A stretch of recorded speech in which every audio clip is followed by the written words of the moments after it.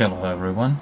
In today's video I'm going to talk about certain type of beads, and it's Jig Off tungsten bead. I'm going to talk about reasons why I love it or why I don't like it, and I will tie a fly with it, showing on a real example how I work with it and giving you the reasons why. So without any further ado, let's just jump into it. So for this particular fly I'm going to use size 16 hook. It's long shank hook by RX. It has rather large R, and that's very important because of the way we are going to mount this. There are two ways. There is, first of all, first advantage, there is no wrong way how to mount this bead. So you can do it like through the small hole. Sorry. So you can do it through the small hole, and like so will give you, as you can see, let's say normal look. You can do it with going through this indent first, okay, and this will going to give you a more like, let's say, sort of balanced look. But what's going to give you balanced look for sure is if you use jig hook, and let me demonstrate that. So if you go with this indent, well, with the hook point through the indent first, not through the small hole, you will see what happens. Look how much forward the bead is tilted. It's a lot. It's going to change the weight distribution of the fly a lot, and that some people, that they love it. And if you want those balanced flies, well, maybe it's time to start using Jig Off. So for this particular fly, and maybe for most of my flies that I do with Jig Off, I use the indent first. Now, first of all, I told you that I'm going to talk about advantages and disadvantages. So let's talk first about advantages. First, and the obvious one, is that obviously I'm using straight shank hook, it's not jig hook, and I'm getting that inverted effect. Second one is that even though you are using, for example, small fly, if you use small fly with rather large bead, like here, this is size 18 hook and 3.5mm bead, you can see that it's like rather closed. Even this here is closing gap a little bit. There is not too much room for the body, so not very good solution. Not bad. I mean, I've been using it for a long time, but Jig Off is much better, as I will show you right now. Now look at this one. Looks much better. I added this hotspot that decreased a little bit this gap, but it's still better than with regular bead. You have actually more body to it, so you can tie proper fly on the hook. You can also use curved hooks, Vladimir hooks, and then you will have that tilted up body. As I just said, like, you can use even curved hooks for this. And if you use rather large bead, sometimes the bead can, as you can see, slip over here. So what do you do there? You just start your fly as you would start normally. You can start it from this side, it doesn't matter. It does matter to create a nice foundation. I'm going to show you what I do here. Now, if you want, because obviously there is a hole diameter here, you can create the same diameter with your thread. Use flat thread for doing that, because it will make more friction when you go with your bead over it. Okay, yep, that's it. That's perfect. Now it fits perfectly. Now do figure of eights. And now, as you can see, I'm using a rather large bead. You can even move it a little bit more forward if you want. I'm using rather large bead with a small hook, the hook gap is open, so it's the hooking power is still there. You won't miss the fish as much, and smaller fly will actually sink faster down the column, water column. And let's just get into tying.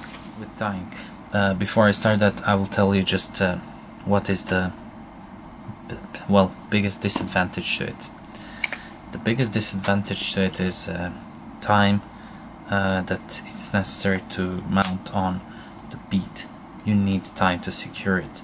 It's not like slotted bead that fits the slot and then it wobbles a little bit, but nothing too much. This one will spin around the hook if not mounted properly. Just let me put the thread into the bobbin holder. Okay. It's good to start with flat thread. Creates less bulk. And what I like to do is let's just push it with my nail over here and go between nail and tungsten, go with thread. From time to time untwist and flatten the thread. It's nice to build up that habit. Now I forgot to mention one little thing. Let me try to see if I can show you why I'm pushing this forward. Because there is a little slot over here that you will see right now. So you can see it from this side. There is a little slot.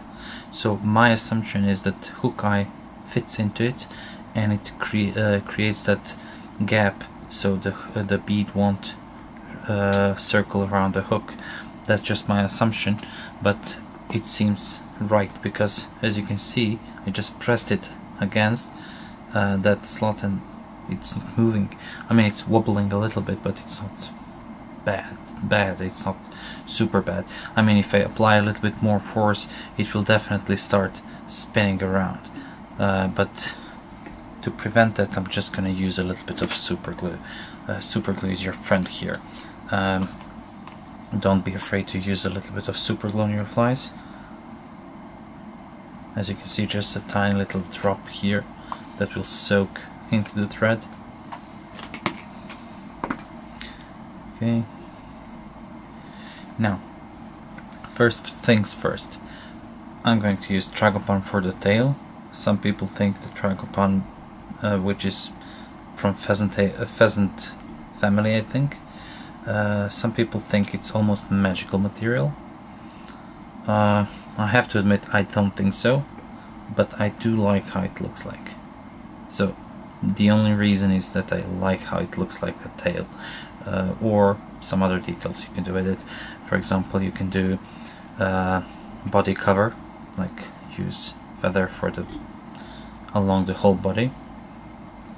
Now, as you can see, I'm going with my flat thread, preventing buildup of a bulk.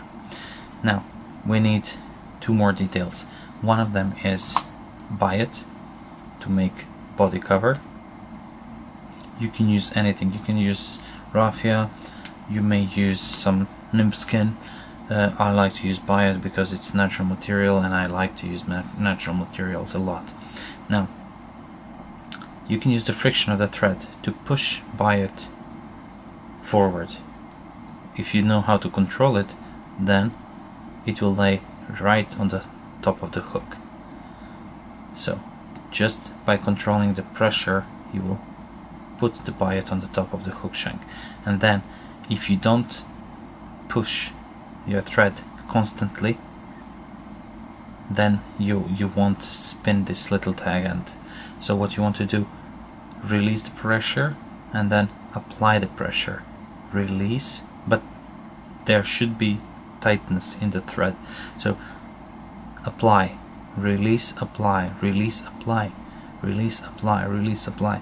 And that's how it's going to prevent this from spinning around the hook shank.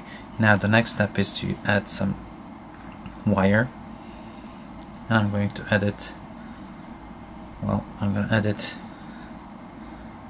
on this side. Remember, flatten the thread from time to time. It's going to make your life so much easier.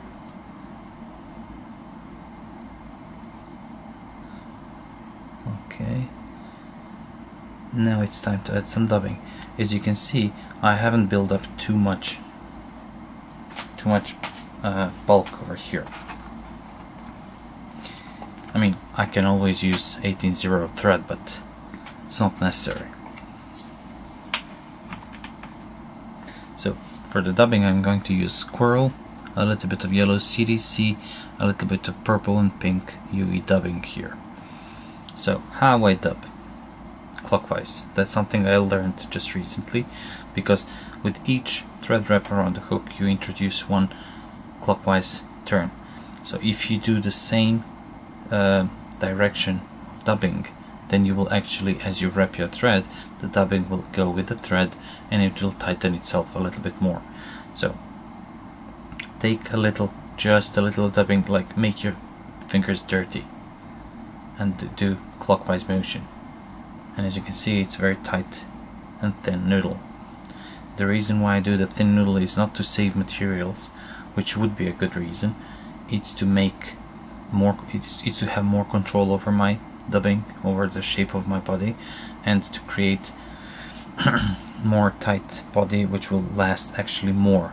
If you put more dubbing, it won't last more, because when you put a lot thick dubbing noodle over the thread, when you go with the thread around the hook, that dubbing will make a cushion which will prevent thread from creating enough friction to hold all those materials.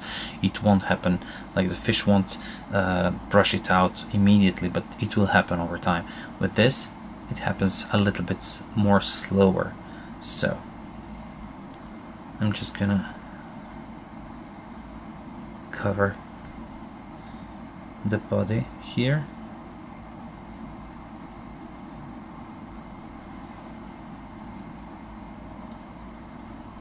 Now add a little bit of taper here, as you can see, and that's it, like just a couple of wraps.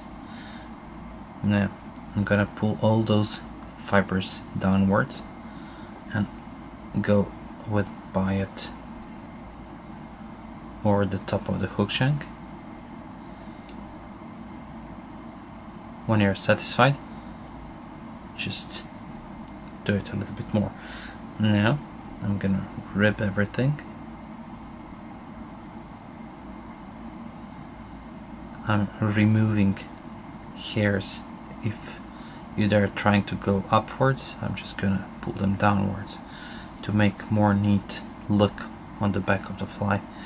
Now I'm talking about this preserving thread wraps, so you can go backwards now, because the wire is holding the biot, and you can catch the wire with a couple of wraps here. Break off the wire, and what I like to do is just fold back this. You can flatten it a little bit with your nail and finish the fly at a certain point.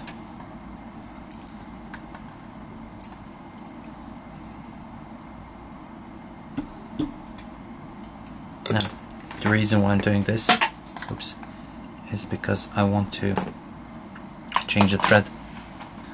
I'm going to use orange, because orange is going to be my hotspot. Now for the legs and thorax, I'm going to use a little bit of hairs dubbing, which is again mixed with this purple and pink dubbing. And I love it because it has those guard hairs that will suggest the legs properly. Now, what I failed to mention at the beginning of the video, but for those of you who stayed here, is that it is important to have a rather large eye of the hook for this type of the bead, because if you use too small hook, then the bead can slip out, which, well, it's not desirable. So I'm going backwards to cover a little bit of this wing case, and then I'm going to proceed forward. And as you can see, I made a rather thick noodle, quite opposite than what I did here. The reason is simple: I want to brush it out and suggest legs. Or I will just leave fish to brush it out, because it has plenty of legs right now. So as you can notice, I'm pulling those hairs downwards. Okay, this is more than enough. You can fold it back if you're not sure if it's locked or not, and then do the whip finish knot over here. Sometimes I like to do that because it locks better everything. Because it's a nymph, it hits the bottom. I do 2 whip finish knots just in case. But what is important is to advance your knot to the front, towards the front, and tighten it towards the back.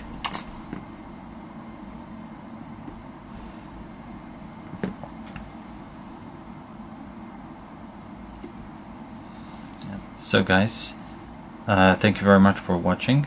If you like this video, please give it a like, subscribe, and see you next week.